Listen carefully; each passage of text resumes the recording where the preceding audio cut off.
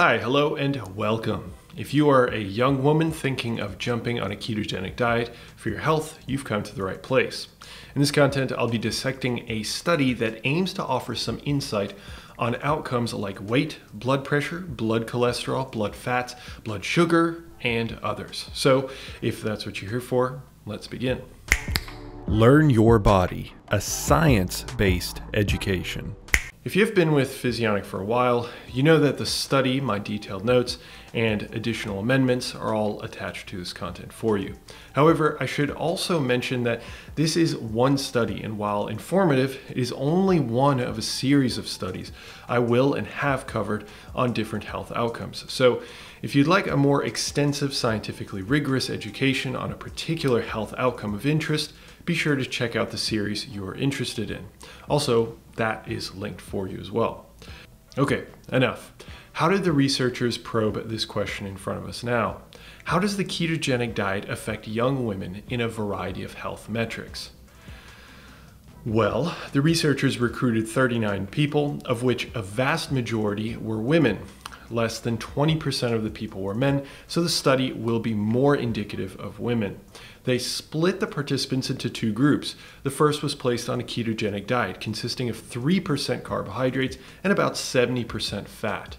The other group was instructed to maintain their diet, which was higher in carbohydrates and not ketogenic. We'll call this the control group.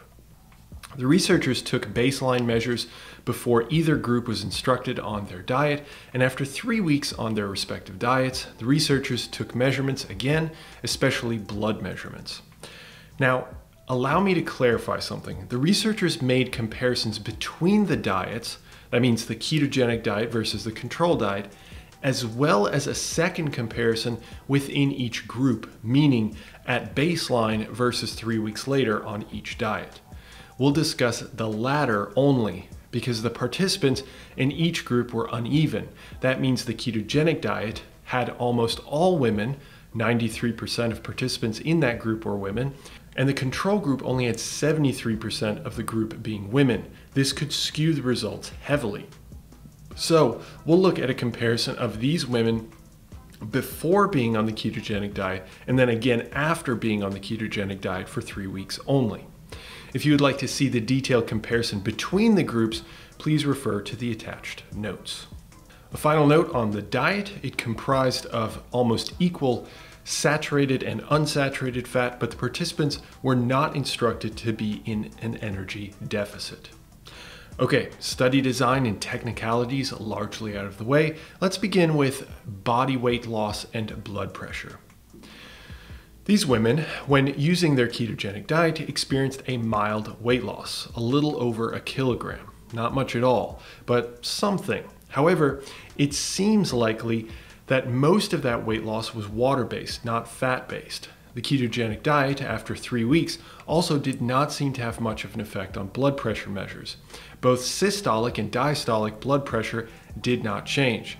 So this means the ketogenic diet leads to mild weight loss, but does not affect blood pressure.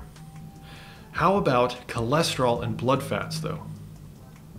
Well, blood cholesterol levels were significantly increased, measured by all types: LDL, HDL, and total, including everything non-HDL. Looking a little deeper, the type of cholesterol particle also changed, with increases in ApoA and ApoB cholesterol particles. If you're unfamiliar with these various types and the research, I will link sources for you to learn. But this means that this ketogenic diet increased cholesterol across the board. Interestingly, this effect is not seen with blood fats or triglycerides, as there's absolutely no change. Finally, the last point I want to highlight is blood sugar or blood glucose levels. Again, here, just as with blood fats, there is no change. I also want to acknowledge that there are other measures, but I want to focus on these few in particular. Now, before we get into our conclusions, let's discuss a bit of the potential physiology to explain these results outlined by the researchers. The researchers point out that the diet was quite high in saturated fat, even if it was also equally high in unsaturated fat. They mentioned that saturated fat tends to reduce the number of cholesterol receptors on the surface of liver cells. As such, with decreased cholesterol receptors, this means the liver is less able to sense blood cholesterol levels and modulate its own production of cholesterol, since blood cholesterol binds the liver cholesterol receptors, and the more that binds, the less the liver produces of cholesterol to pump into the bloodstream. This was somewhat substantiated by reduced, although non-significantly, expression of a cholesterol receptor gene, according to the researchers. This means that the composition of the ketogenic diet by high saturated fats may be a culprit for some of these outcomes, increased cholesterol. However, the remaining effects might be explained by the study not being quite long enough to see any effect on blood pressure and blood sugar, for example. Or alternatively, there might simply be no effect, or, well, maybe some other explanation.